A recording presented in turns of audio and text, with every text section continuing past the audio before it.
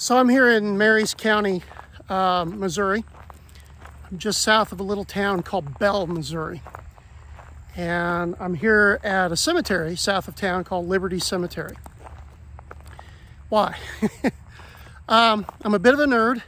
I teach government, so I like reading statutes.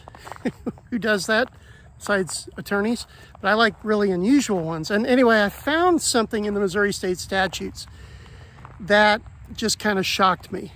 And I started asking around about it, and most people had never even heard of it before. I'm going to put a link below. There's a statute, Missouri Revised Statute 253.380.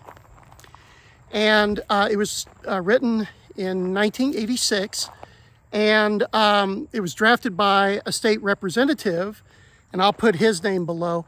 He's a whole other story. He was a large animal vet that got elected to the Missouri General Assembly, House of Representatives. He kind of revolutionized large animal veterinarian education in Missouri, but that's another story. Anyway, he wrote a bill to create a new state park. Actually, well, it's supposed to be a state park, but it's going to be a state memorial garden. And the name of this garden is the Pansy Travis Johnson State Memorial Gardens. And if you read the statute below, it's very specific on what the gardens are supposed to look like. What can be in it, what cannot be in it. They didn't want jungle gyms and swing sets and things like that. They wanted flowers and brushes and shrubs and, you know, all that stuff that a garden would have. But and by the way, he also in this bill, it creates a fund, a memorial fund, that is going to continually earn interest so that money can be used to establish the park. Now, that's the weird part. The park is going to be established. Now, this was written in 1986. The state park is going to be established in 2086. And I don't think I'm going to be alive to see it. However, 15 years prior to that, in 2071, I'll be 101 years old, so maybe I can get on this. There will be a commission that will be put together to look at finding land to build this state memorial garden, because they don't have the location. The location in the statute says that it has to be east of the Gasconade River in Marys County. Well, I called the Historical Society in Marys County. They were very, very nice. They never heard of it. I talked to some people in the General Assembly. They had never heard of it.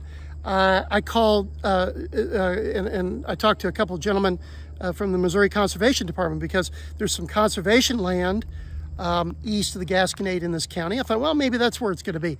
They were very, very nice. They were very doubtful that it was going to be, you know, a conservation area would be changed over to a state park. So nobody knows where it's going to be. And I guess that's not going to be decided until I'm 101 years old. So if you read the statute, and it's called the Pansy Travis Johnson State Memorial Gardens, but it also says that it's supposed to have a plaque put in it that it's dedicated to 6 individuals.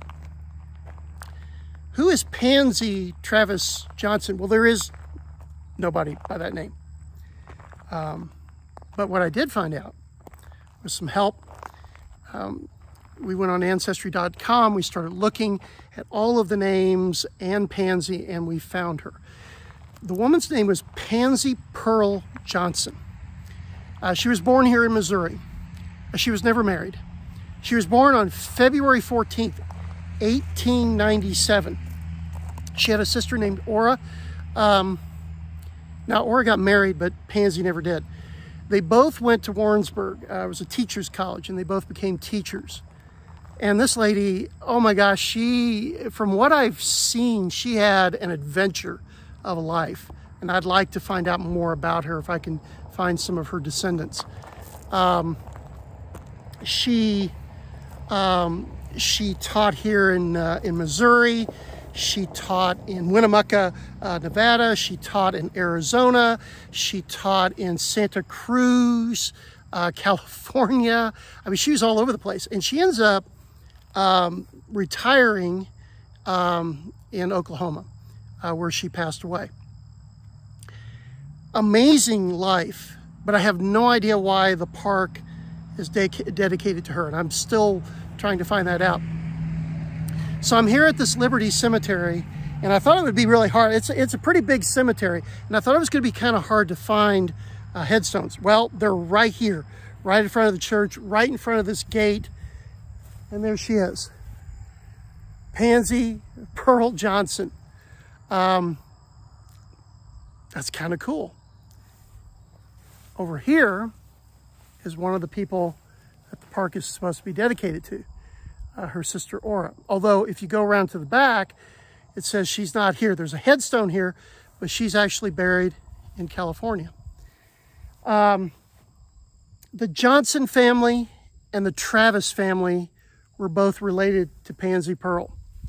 And you can see some of the Johnson headstones here. There's some Travises here. Now south of here, just a little bit down this road, there's a small family cemetery, the Travis family cemetery. And I believe the Historical Society said there's also a cemetery, I don't know where it is, the Johnson family as well. But it's so cool to find this headstone. And I'd love to talk to this lady, but she died June 17th, 1990. I'm a little late. I tried to look up the legislator. He passed away in, I think, 2012.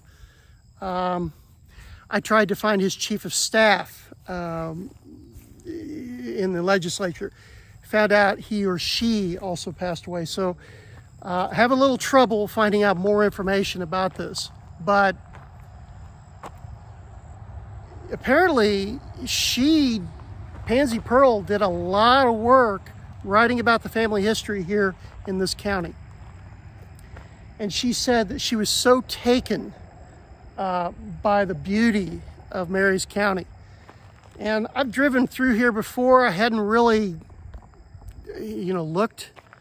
Today I drove pretty slowly from the south part of the county up here to the northeast corner, and it is strikingly beautiful. So I don't know where this park is going to go. It would be neat if it went near here. Maybe it'll end up in the city of Bell. I don't know.